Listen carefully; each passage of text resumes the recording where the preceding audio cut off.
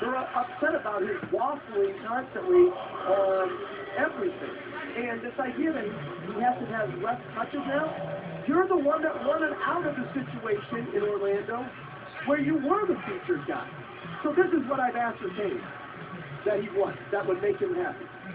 Highest paid player on a championship caliber team, first option offensive threat in a big market with no pressure, no responsibility, and no one to prod him from a coaching standpoint.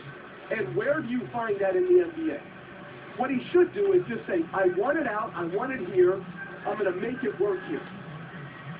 Well, even just, for example, in the past week, he apologized for complaining about his touches. He said he acted immature. He vowed to improve his demeanor and go out and dominate defensively. And all those things are right.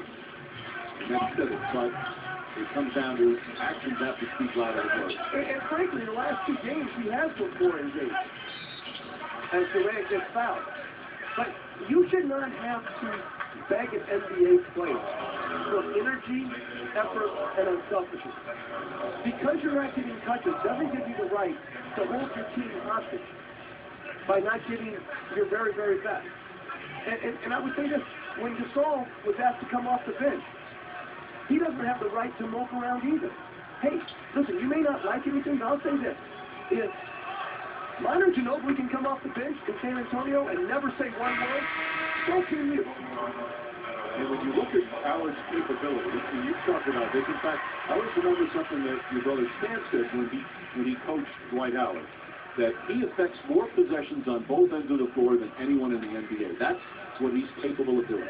He loved coaching him.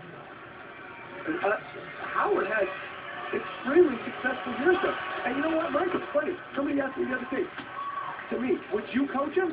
I would love to coach a guy with his level of talent and basketball IQ.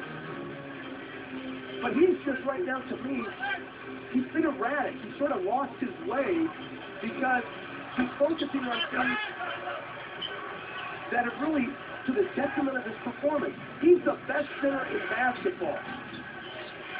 And he should play that way. That shot. Well, again, just in the last week with everything coming down, the right things were said, but until it's done, out on the floor, night in and night out like he used to do in Orlando. And I think Brian is going out of his way to try to make the right play and help him, and that's good. But it clearly has not been an easy transition. Those two, they approach the game and the way their demeanor is on opposite ends of the spectrum at times. One is ultra serious about his profession, the other a little bit more lighthearted.